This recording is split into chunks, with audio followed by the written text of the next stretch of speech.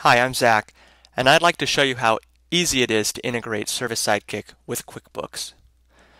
When you first sign up for a ServiceSidekick account, you'll land here at the Setup tab, where we give you some simple setup steps to help you get started. The first one I've gone ahead and done. It's just your simple company information here.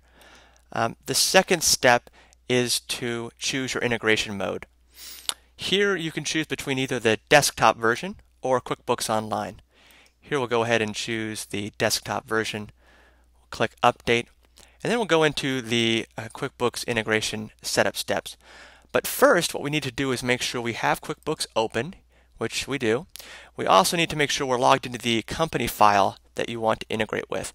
So if you do have multiple companies, make sure you're logged into the right one. You'll also need to be logged in as the QuickBooks administrator, and you'll also need to put it in single user mode, which you can do right there. So now that we're set, we'll go ahead and run the QuickBooks integration steps, setup steps. First, we'll go ahead and download the QuickBooks Web Connector. This is a simple plugin which allows the communication to flow back and forth between QuickBooks and ServiceSidekick. You can go ahead and download that directly from this page that opens up. I've actually already downloaded this to save time for the purposes of this video here. Let me open that up. This is a very simple install wizard. You'll basically just click Next, approve the license, click Next, and install. Once this installs, this plugin will be installed into your QuickBooks, and it will enable the communication back and forth between ServiceSidekick and QuickBooks. So this is finishing up here, and in a minute we should see that it is installed. We'll click Finish, and that is step one. Step two is to download and install your QWC file. We can just click Open here.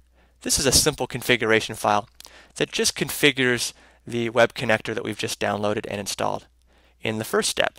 So here we're going to go ahead and click OK. This is to approve ServiceSidekick to integrate with QuickBooks. And we have one more question we have to answer here, which is how do we want to allow this application to read and modify the company file? I recommend you choose the third option down, which is whenever this QuickBooks company file is open. We'll click Continue. We'll click Done.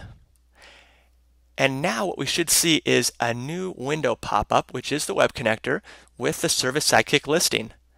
The final step is to just enter our password in here. Let's go ahead and find that password. It is located on the same page as the other steps at the very bottom, right here. So 68D80. Once you enter your password in, you'll click the Enter key. That'll prompt you to save the password. Go ahead and click that. And that's it. The web connector is now configured. The only thing you have left to do is check the box to the left of the listing and then click this Update Selected button. Assuming we've typed in the right password, you should see a green status bar starting to march across the screen. Depending on how big your QuickBooks company file is in terms of the number of customers and your number of invoices and other pieces of data that's company specific, this could take a very long time the first time it runs. Do not be surprised if this looks like it stalls out, and do not quit this application here if you think it's stalled out. You can keep using your computer. This will keep running in the background, and more often than not, we're just still synchronizing information back and forth. The first time, again, could take hours to complete, or it could just take a few minutes. It really just depends on a number of factors. So we can go ahead and switch back over here to ServiceSidekick while this is running. Go ahead and click the refresh link here.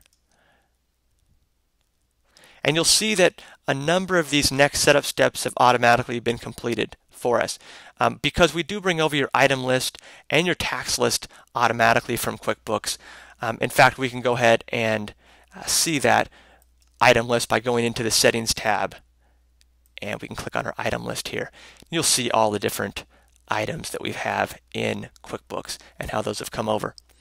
We can also go into the Customers tab and see that we're starting to bring over your customers.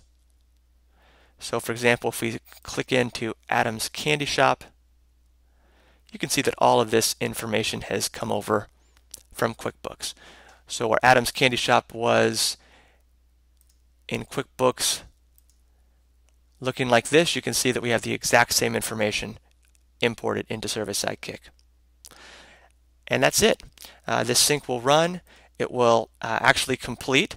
And once it's completed, you'll see that we have also brought over your historic information as well. For example, these invoices that were in the QuickBooks customer record.